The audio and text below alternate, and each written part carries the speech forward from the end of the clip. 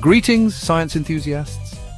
Today we're diving into the fascinating world of motion with a powerful tool distance time graphs.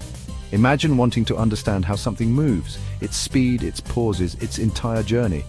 Words can describe it, sure, but a distance time graph, that's where the magic happens. Simply put, a distance time graph plots an object's distance from a starting point against time. Time usually goes on the horizontal axis, that's the x-axis, and distance goes on the vertical axis, the y-axis.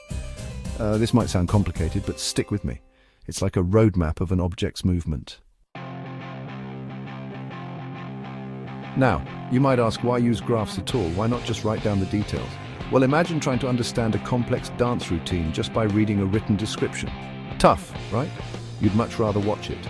Graphs are like visual stories. They allow us to see patterns and trends that might be hidden within a bunch of numbers.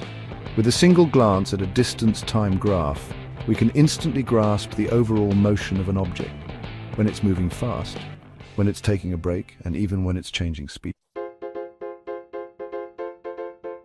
Let's embark on a hypothetical journey to understand how these graphs work. Imagine a car trip. Our distance time graph starts at the origin. That's the point 0, 0. This means at time 0, our car is at 0 distance. It's at the starting line, ready to go. As the car drives at a constant speed, the line on our graph slopes upwards. A steeper slope means a faster speed. The car is covering more distance in the same amount of time. Suddenly, the line goes flat. This means time is ticking by, but the distance isn't changing. Our car has stopped, maybe for a quick ice cream break. Back on the road, the line slopes upwards again, but this time it's even steeper. Our car is speeding up, excited to reach the destination. Finally, the line curves downwards and meets the time axis again. This means our car has returned to its starting point. The journey is complete!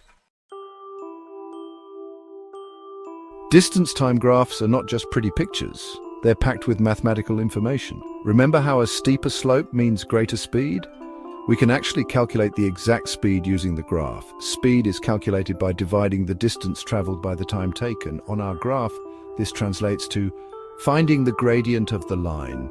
To do this, we pick 2 points on the line and calculate the change in distance, the vertical change divided by the change in time, the horizontal change. This gives us the speed of the object during that specific part of the journey. And there you have it. Distance time graphs, a powerful visual tool that unveils the secrets of motion.